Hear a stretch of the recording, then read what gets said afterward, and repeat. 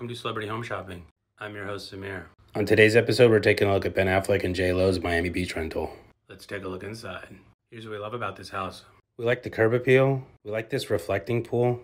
I hope J-Lo and Ben Affleck have spent a lot of time reflecting here and thinking about the gift they've given to the world the past few weeks. We love all the AC venting throughout the home. It's way better vented than Dave Portnoy's home that we saw in Miami a few weeks ago.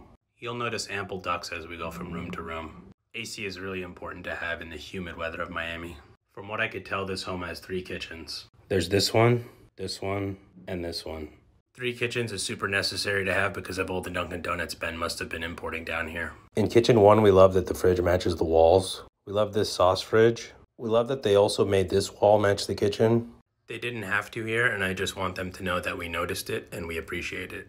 We love the island stove. It lets you see outside while you cook. In kitchen 2, we like the mini sauce fridge. In this bathroom, we love this all-in-one sink and countertop. This seems super easy to clean, which will give you more time for other more important activities, like lumping. We love that the shower has a wand. Every shower should have a wand. We love the size of the shower in this bathroom. You could easily lie down here and cry as the water hits your face.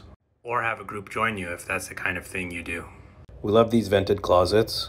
We love the size of the main closet. You could fit Dave Duchovny's kitchen in here and still have extra space.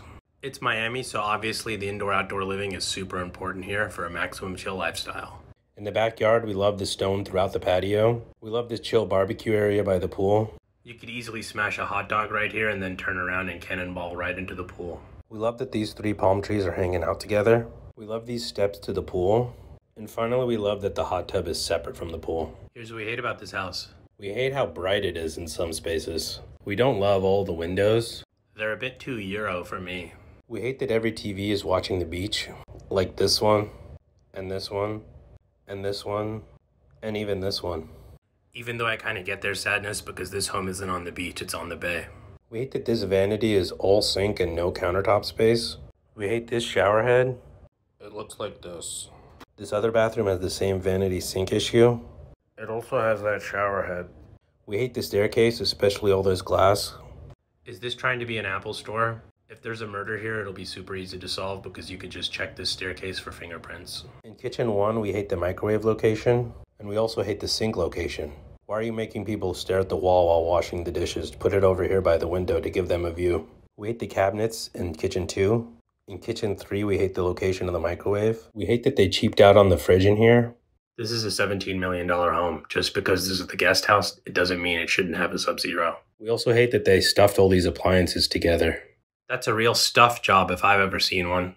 Finally, outside, we hate this fence. Doesn't seem really secure at all. We hate how dinky the dock is. This dock barely has a 2BMS, boat measurement system. And we hate that it's not an ocean view and you've got to see all these other homes out here. This home ranked 3.5 out of 5 on the Homies home ranking scale. Welcome to the Stats After Show, where we take a deeper look into the stats. It's not clear if they're still living here or if they just rented it for a little bit, but it was recently sold in April to some jewelry designer and then quickly put for rent. That famous picture of them 2 together was taken here. Thanks to Architectural Digest for a lot of this info.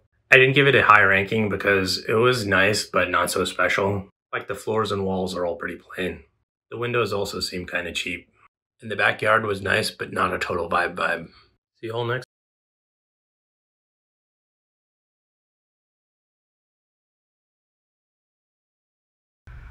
I just wanted to give a special shout out to our Patreon iced coffee supporters.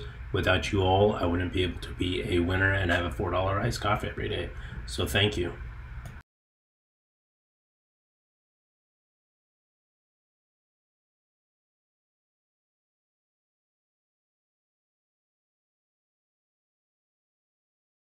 Oh hey, you're still here? A true story for me and J-Lo. I was at the Houston Galleria back in like 2004.